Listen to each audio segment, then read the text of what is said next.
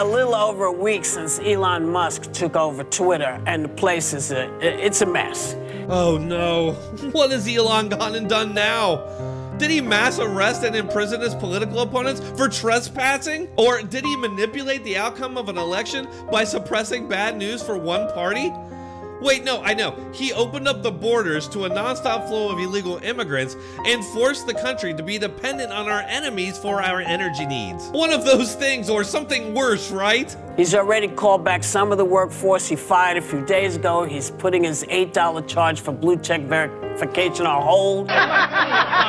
First it was gonna be $20, now it's gonna be $8. He also suspended Kathy Griffin for impersonating him on a parody account. Except it wasn't a parody account. At least she didn't list it as so in her profile. Which has started a free Kathy hashtag to trend.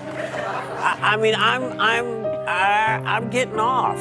I'm getting off today because I just feel like, you know, it's so messy, and I'm tired of now having had certain kinds of attitudes blocked, and now they're back on.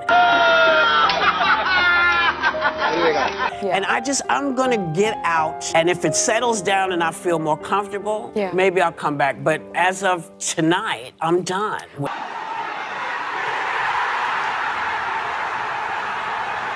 Yeah, right, Whoopi. You're not going anywhere. This is like the left's new I'm going to Canada.